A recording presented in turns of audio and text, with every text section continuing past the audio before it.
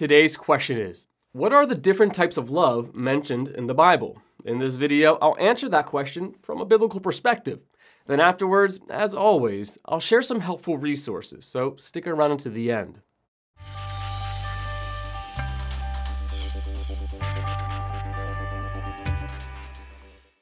There are at least 4 different Greek words that are used for love, but not all of them are found in the New Testament. Actually, there are more than 4 Greek words for love, but usually it is these 4 that come up in discussions. The first Greek word for love is Eros, which refers to romantic or sexual love. From it, we get the word erotic. This specific word is not used in the New Testament.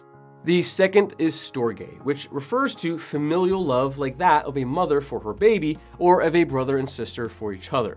It is not used in the New Testament, however, the negative term unloving is found in 1 Timothy chapter 3, verse 3, and a similar term, no love, in the NIV and without natural affection in the KJV is found in Romans chapter 1, verse 31. The third Greek word for love, Phileo, refers to friendship and camaraderie. This word is often translated as friend, one who is loved in the New Testament.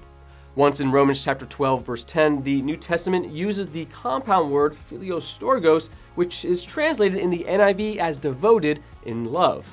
Finally, agape is used to speak of God's love that He has for the world and that Christians are supposed to emulate. This is the word for love that is most commonly used in the New Testament. For a while, it was thought that Christians must have coined the word agape to speak of a godly kind of love that the Greek world knew nothing of. But the word agape was in fact in use in the Roman Empire, and it was not coined by Christians to communicate God's love. While these 4 terms do express different nuances of the concept of love, they cannot be pressed in every situation.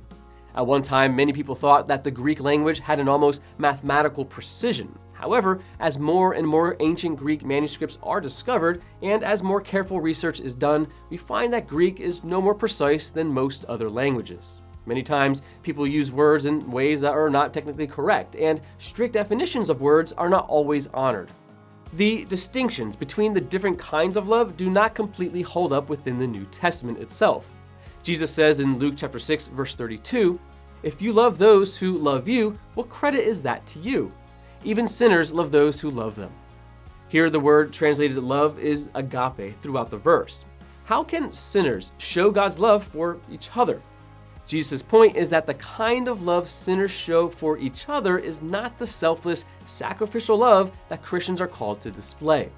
In Luke chapter 7, verse 5, the centurion is described as one who loves the nation of Israel. Once again, agape is the love mentioned here.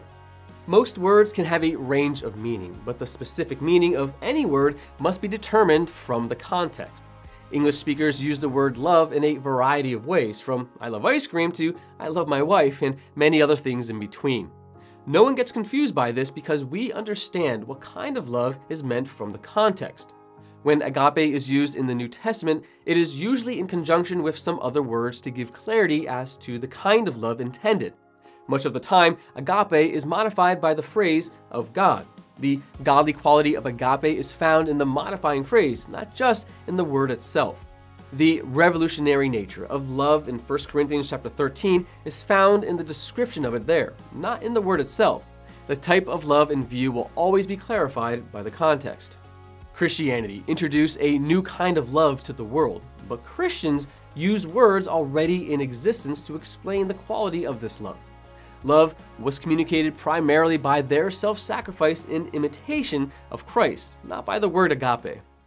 Want to learn more? Subscribe so you don't miss the next video. Visit gotquestions.org for more great content and check out the details section below this video. There you'll find one book I recommend along with several links to related questions.